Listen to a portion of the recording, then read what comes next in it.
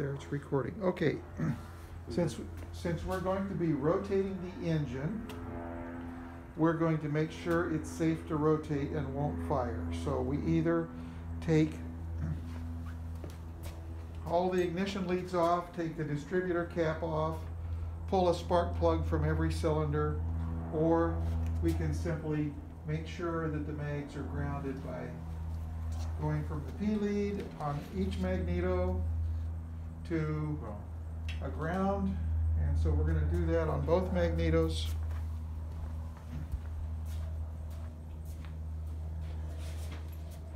So the other magneto P lead is down here underneath. So both mags are grounded with the jumper wires. So now it is safe to rotate the engine. And so that's what we want to do there. Now it's safe. Now we're going to remove the ignition wire, ignition lead from that plug, since we're only doing that plug. And we're going to do that. So we want to be sure not to rotate this lead. So to do that, we're going to put a wrench on there. And then we're going to use a wrench to loosen this. And once that's loose, then I'm going to just make sure that lead doesn't rotate, because this is fragile here, and if we rotate it, we wind up breaking the lead or the shielding. So now the lead is out. Now we're going to take spark plug. The spark plug out. Okay.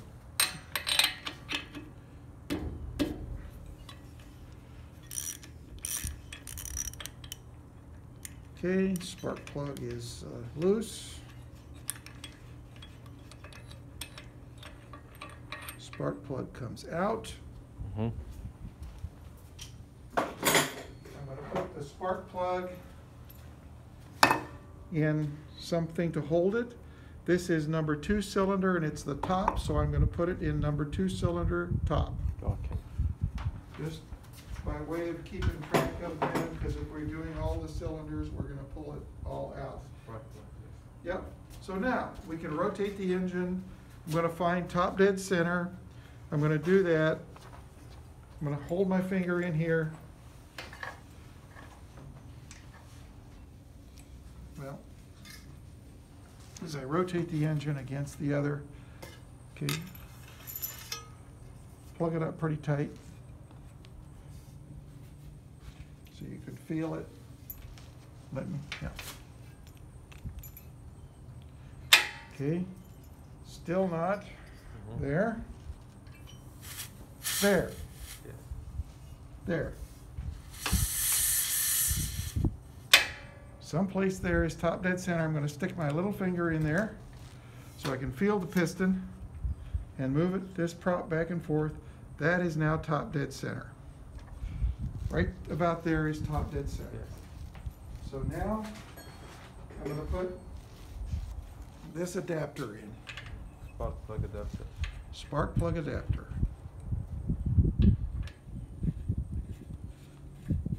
It's got an O-ring on it, so it seals pretty easily. I'm going to tighten it down just a little bit, but it doesn't have to be real tight. I'm not even going to put a wrench on it. I'm just going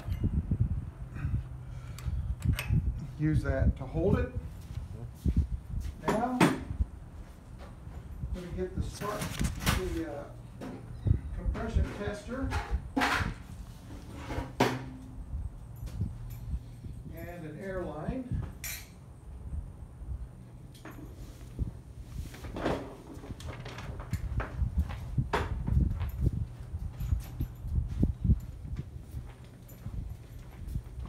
So what am I going to do here? I'm going to connect this up here.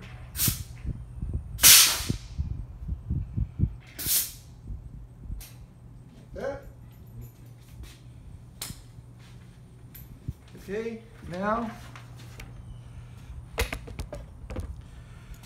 I'm going to set this, make sure this is set back to 0. I want this valve open all the time. I don't ever close this valve. Okay. That I just never close that valve. There's no reason to close it. Connect the air supply and make sure that this gauge is set to 0. Both gates. Well, this is the only gauge that matters right now. Okay. You want it set to 0. Okay. And it is, because if this is up, see there, it's gone up. Yeah. See, it's up. Yes. You want it set to 0. Because you don't, when you connect this to this, Mm-hmm. you don't want any pressure in the cylinder, because you don't want the pressure there until you're ready for the pressure. So now that gets connected. Mm-hmm. Now we're going to bring this one up to 20. 20. And the 20 is only so we can start to feel The pressure. where the piston is. So we want it, so we can feel there. We can put this on. I'm moving it back and forth a little bit because I want this on top dead center, and I can feel where it is. This is, of course, the other way. This goes the other way, but right there Top dead center. is, right about there is top dead center. No.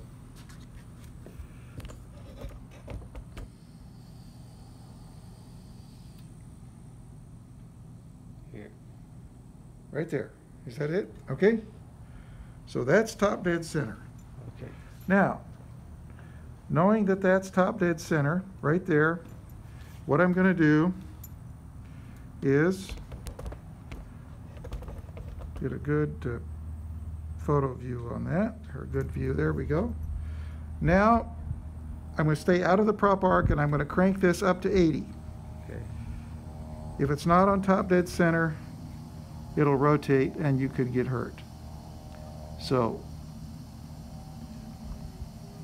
there it is. So that's, this gauge is on 80, this gauge is on 70. So what I'm going to do now is I'm going to rotate, I'm going to just move this back and forth a little bit. Well, that's a little too far. Going to move this back and forth a little bit to try to make sure the rings are seated. It's on top dead center. This one's still at 80. This one now is reading just over 70. Fine. No, just over 71, because Yeah, 60, 70. 80, Yes. it's really reading about 70. So my compression For this on this cylinder 70. is 70 over 80. Okay.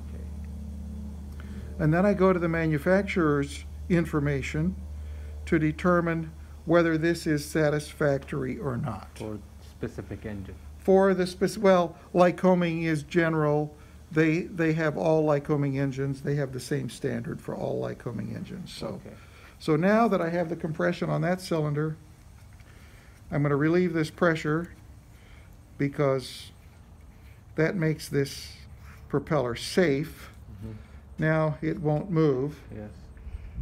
But if I'm going to put this back up to 80,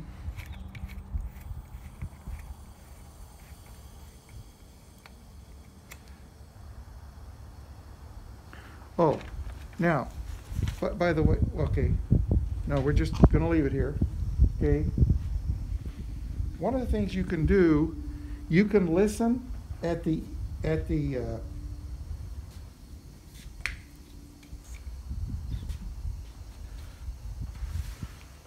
let me see. You can listen. I'm going to pull the camera off because I'm going to edit some of this out. You can listen at the air inlet. Stay out of the prop arc because we've got pressure on there. This is the air inlet to the engine. Mm-hmm. If you have an intake valve leak, you'll be able to hear hissing from here. If you have a So there is a leak now. well, there's a leak because we don't have 80 over 80. A cylinder will never be perfect. Okay. So where's the leak coming from? If it's coming from here, that's an intake valve. Okay. If it's, stay out of the prop arc, we're going to walk around.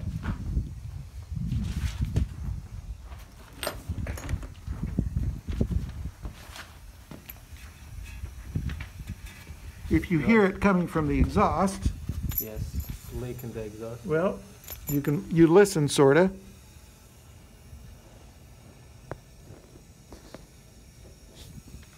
There's not a leak coming from the exhaust, not anything significant. Yes, nothing. So, okay, so let's walk around again. There's one other place where the leak can be happening. And I'm gonna listen, I'm gonna put my ear here to this intake. I don't really hear anything coming from there. The other place What is the sound now from? is the breather, the Okay. crankcase breather. If it's coming past the rings, Okay. then it's gonna be coming from the crankcase breather, Okay. which is this hose on this engine, down here, and we come down here. Ah, hear that? You can hear it. You can probably feel a little bit of it. So what we have is the leak that's in the cylinder is past the rings. Okay. Okay? Yes. So our valves are good. Our leak Intake is the valve, rings. exhaust is Intake valve is good. Exhaust valve is good. Our leak is occurring in with the rings, and 70 over 80 is a normal reading. Okay. So this cylinder does pass. Pass? It passes. It's a good cylinder. Okay. So we can Because look. it's past 70. Yes, if it's, well, we can look at the documentation that Lycoming gives. Okay. So we'll do that in a little bit. Okay, cool. So, okay, so now we have to make, now it is not safe. What I want to show is what happens.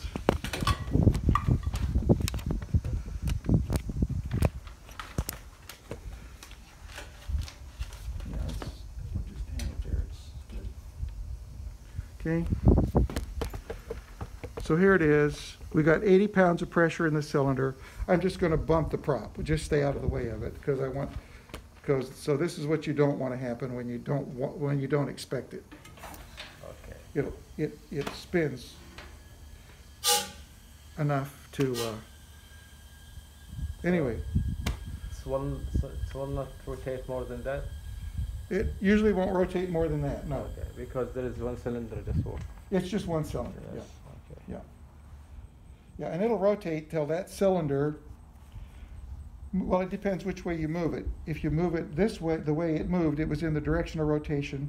So the next thing that happens is the exhaust valve opens. Okay. So that puff you heard was the exhaust valve opening. Okay. If you would have taken it the other way, it would have been the intake valve opening.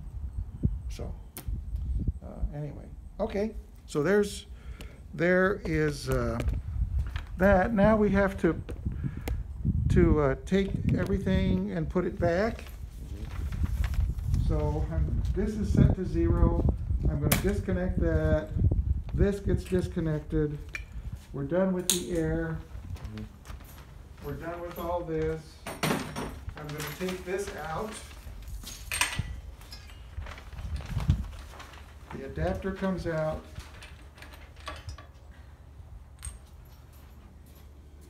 The spark plug goes in. We've done, so the spark plug, we've inspected the spark plug, we put a new gasket on it, we put anti-seize on the spark plug, on not the first thread, but the second thread. We put anti-seize on it. We're going to put it into the cylinder. We expect, you should be able to turn this in finger tight. If you can't, you need to clean the threads. So there it is, finger tight. We looked up the specs on it, and it goes into 35 foot-pounds of torque. So we're going to take our torque wrench, and we're going to set it to 35, and we'll, let me come over here maybe and see. I'm going to set it to 35. So there's the 30. I'll put a detail of this. 30, 35, okay, that's 30. So the 0 line with the middle line here? Yeah, so that 35, that line right there shows us with this 0, we're set on 35. So that would be 36. That would be 34. So that's 35. Okay. So that's set for 35. Then we lock it so it doesn't rotate when we spin it. Okay. And then we come up here, hook type wrench. So a nice uniform pull. Let me make sure that this is, yep, that's pretty good. All right, a nice uniform pull. I'm listening for the wrench to click. That's when I know it's tight. Hear that? Okay. That's it. That's it. Okay. 35 foot-pounds of torque. Now, before I'm done with the torque wrench, I relieve it, take the pressure off the spring till it's free to move. You can tell when the spring releases. The torque wrench is ready to put away. Now,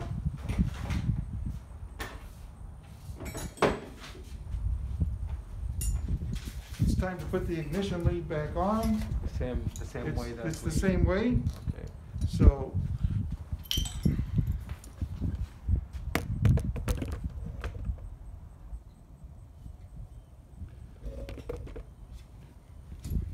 once again, I want to be sure that I don't rotate this, so it's all clean.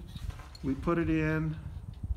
Rotate by hand first. Just to make sure that this doesn't rotate, I'm going to hold it with a wrench. Okay. I'm going to tighten this down, finger tight.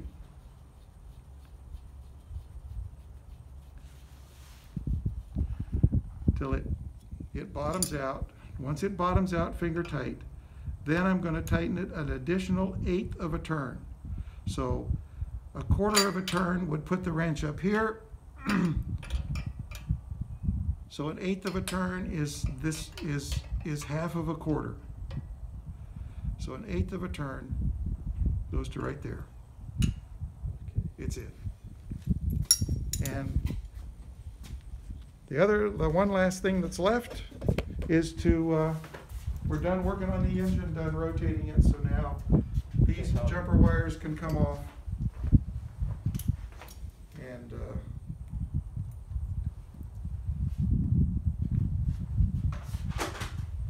the engine is back to where it was, and we've done the compression check.